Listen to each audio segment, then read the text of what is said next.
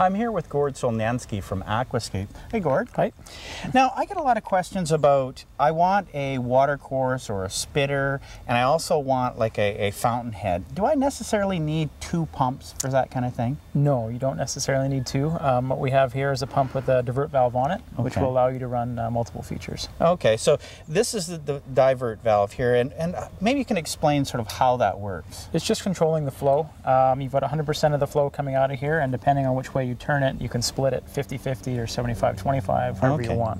Oh, okay. So basically, if this looks like it's sort of a bell type shape. If I had something that really spit it up high, I could turn that up? Right.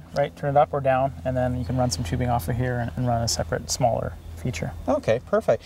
Now, with this pump, maybe first of all I should ask how many gallons per hour this actually pumps. This unit right here does 600 gallons per hour. We also have a 1,000 gallon per hour model and a 1,500. Okay, so with this model, could I actually run a water course, or does it have to go more to just a spitter with the 600 gallons per hour? More a spitter, a smaller decorative feature. If you were looking for something with higher volume, like a waterfall, then you'd probably want to go more towards a higher volume waterfall pump. Okay, and maybe we should step back and explain what a spitter is. I guess that's sort of like a little bamboo thing that's shooting out, or a little bamboo, frog, duck, whatever it is, something decorative that spits water back into the pond. And a small flow. Right, very little. Okay.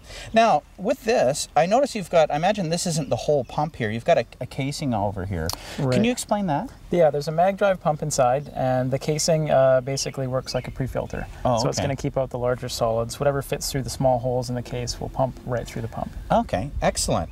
Now, you mentioned mag drive. What is a magnetic drive pump, and why is it important? Magnetically driven, it just means it's a lower energy draw. It's very cost effective to use, doesn't use as much as other pumps. Perfect. Excellent. Well, thank you very much, Gord. No problem. Thank you.